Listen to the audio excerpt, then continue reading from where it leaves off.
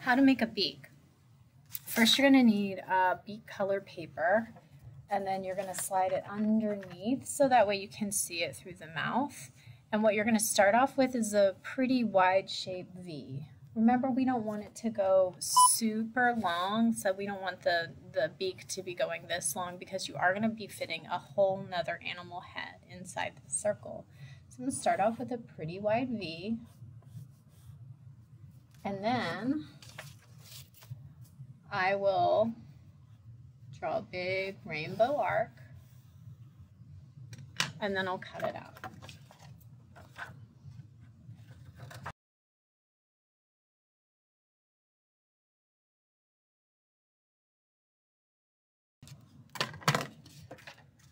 So I have two choices with my rainbow arc. I can choose to glue it on top like this, or I can choose to place it underneath like this. Either way is okay for your bird.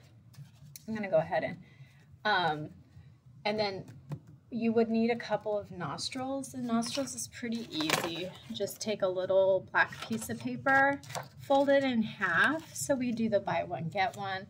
Cut out a small little oval, and that way you'll get two small little ovals.